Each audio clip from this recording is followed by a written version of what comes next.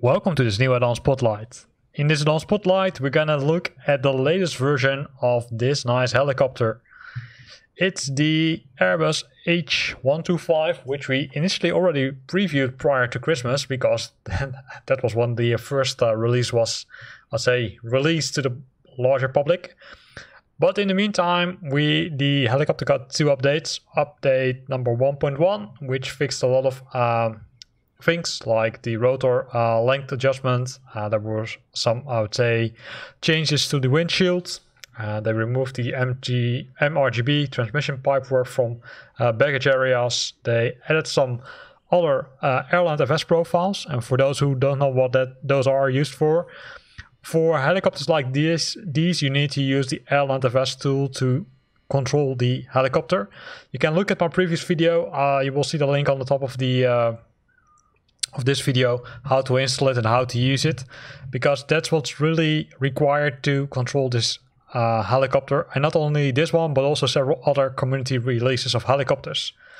Then it's some tweaks for the texture and for the models, and the camera, which was, let's say, in the first version, the camera which was here was by default on. It's now by default off, so you need to switch it on if you want.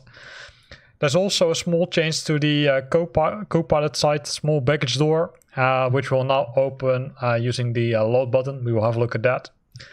In this latest edition, which is version 1.2, there's now opening baggage doors is now being triggered by using the WLT button on the initiation panel. The rain effects have been updated. Well, as you can see, it's not raining, so that's something we can't show. The external view has been optimized. The various textures and models updates received an update. The baggage door on the co-pilot side can now open with the load button. Well, that was already, say, part of the previous update. The engine start warning light on the initiation panel must be on for the flight, and the manual trim has been enabled, so you can now manually trim your joystick if needed.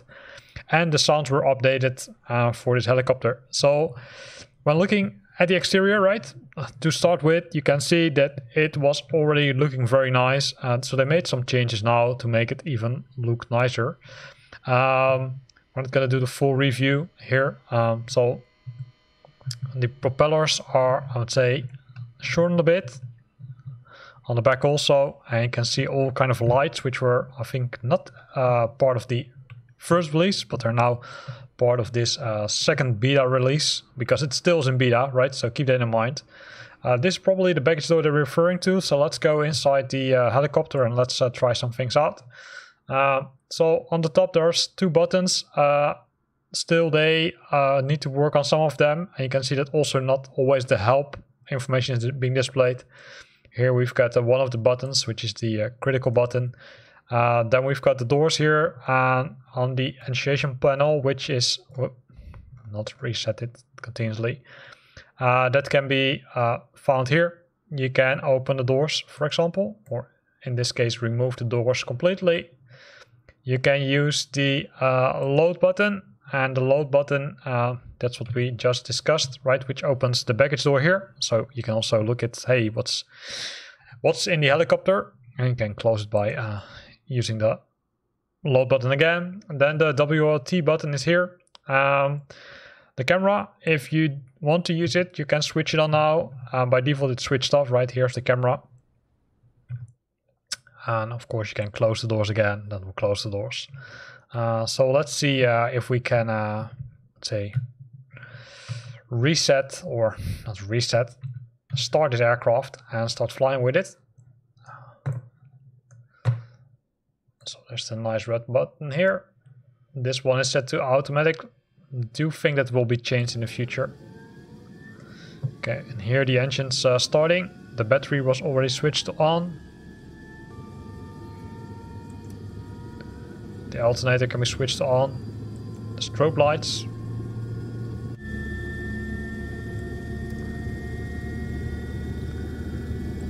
The WLT, that's this one. it will change this. So the WLT test, what it's being used for is simply, okay, hey, let's make sure that all the buttons, which are shown here, and all the screens are working perfectly, and you can switch it on easily. The fire test, you can also perform a fire test, which will show if the lights which need to burn in case of a fire are, I would say, illuminated. The accu test and the crank are not working yet, and same thing is applicable for the buttons on the top and for this emergency switch. P-dot is burning. If that happens, then switch it on. You can do it here. And then the TWT grip, I didn't find what it's being used for, to be honest. Not yet. So I will leave it as is. As you can see, the radios are working, right? Here's the radio piece for the navigation and the communication. And here we've got the identifier, which allows us to, or which allows ATC to identify our helicopter. And then of course here we've got the I would say main screen for the navigation purposes, right? And that's part of the GTN 750, which has a lot of functionality. You can install the free version, works perfectly. If you want to spend some money on it, you can also do it, but then you'll get some great features, such as I would say, I think one thing was the roads or something, which you can see. So let's increase throttling. In this case, and we're airborne already. As you can see, we can switch camera positions, although some of them might not work as you expect them to work. There's still the button burning, right? That's the WLT one, or the TWT grip. I'm not sure where it's being used for, so if you know what it's being used for, then let me know, because I'm really curious how to switch it off. It's not this one. Also not. That's another option. Simply try all the buttons. And we're flying already with this helicopter again. So it's a beautiful helicopter, right? We're flying close to the French coast. So let's have a look at some of the bridges.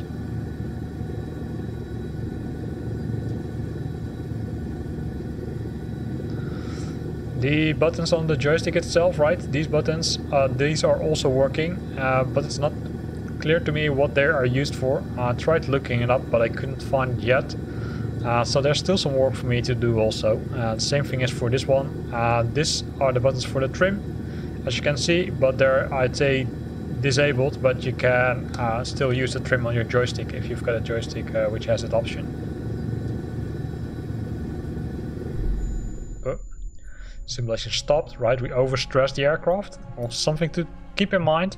Don't overstress the aircraft, because you can still do it and then you need to start from scratch like I'm currently doing. So let's try it again.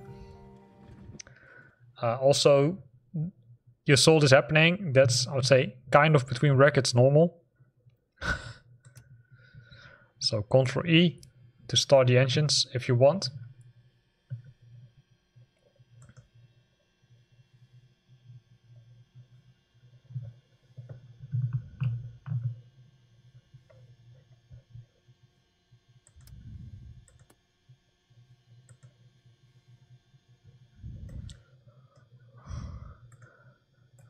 So if Ctrl E doesn't work, you need to do this stuff manually, so let's do that. And let's look at the other camera positions, right? You can see we can go to the aircraft, or to the helicopter in this case, but the view is something which needs to be fixed.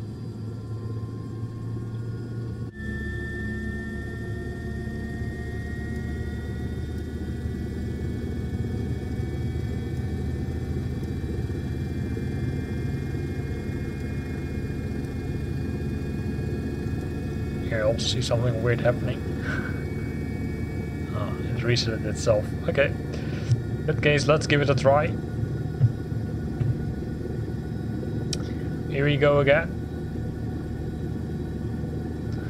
The nice thing about the version 1.1, which was released earlier, is that it also contains two other profiles, right, from two other pilots, which used this helicopter.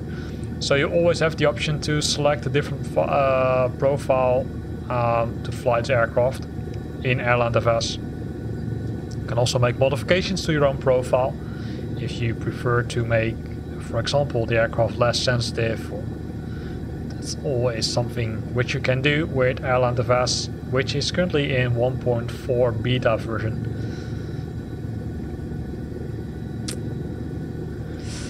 And again, second try, right? So let's look from this side.